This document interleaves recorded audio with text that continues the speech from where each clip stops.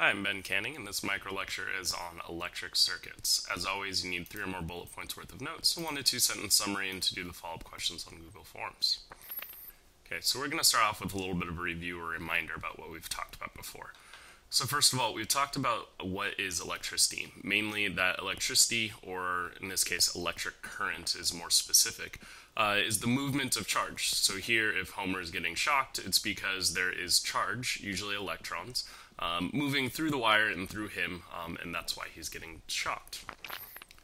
So we talked about electricity being electric current. It's measured in amperes, or amps for short. And we know that its variable is I, is the variable we use, and we define it as the amount of charge per a second that flows through a point.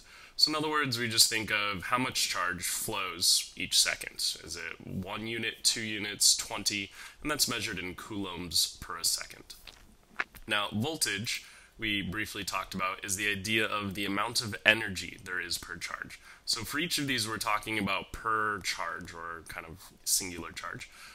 In this case, it's how much potential energy does this charge have to give off to a resistor, to a light bulb, to Mario running across your screen, or whatever else it is.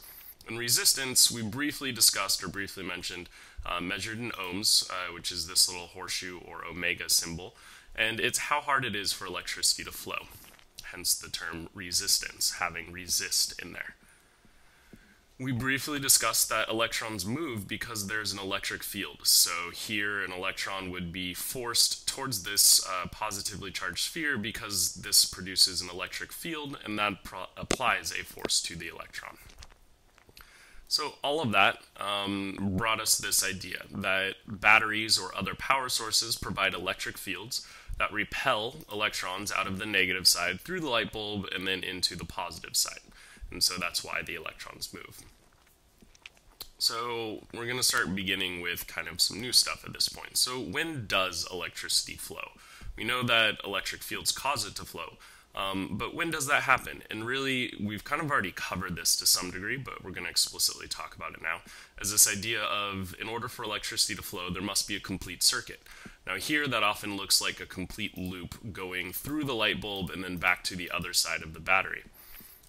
But in reality, it just means there needs to be an unbroken path from the positive side, or the side with a high amount of, or large amount of potential energy, through one side, or through a device like a light bulb, and then all the way over here to the negative side, or the side or area with low amount of potential energy. And so that's what a complete circuit is. So even if you were to kind of like split this battery in half and take half of the positive over here and the negative over there, it would still be a complete circuit because we have a complete path from a large amount of potential energy to a low amount of potential energy. Now when we talk about potential energy, remember voltage is potential energy per charge. So really what we're talking about is high voltage to low voltage is really what's going on. So as long as there's a complete path from high voltage through the device all the way over here to low voltage, then we get a unbroken or complete or working circuit in this case.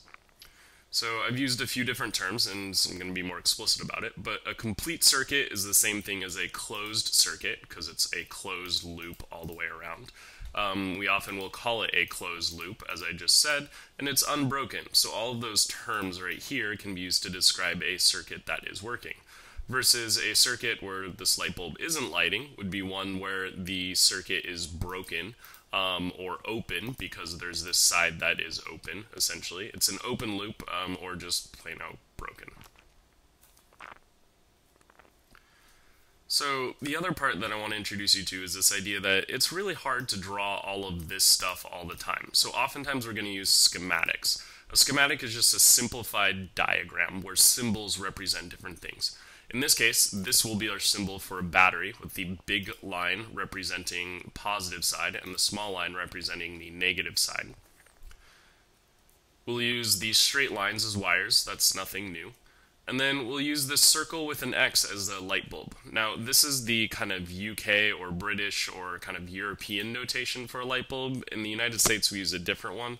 But since IB physics bases it off of largely the British version of things or UK version of things, we'll use those. Here's some other common schematic symbols. So a battery would look like one of these. A light bulb would look like this. An LED, it's kind of one of those like small little colored lights. They often use them for energy saving Christmas lights or things along those lines. Looks like this. And then a resistor, we'll talk more about those, looks like this. That's it. 3 or more bullet points worth of notes, 1 to 2 sentence summary, and please do your follow-up questions on Google Forms.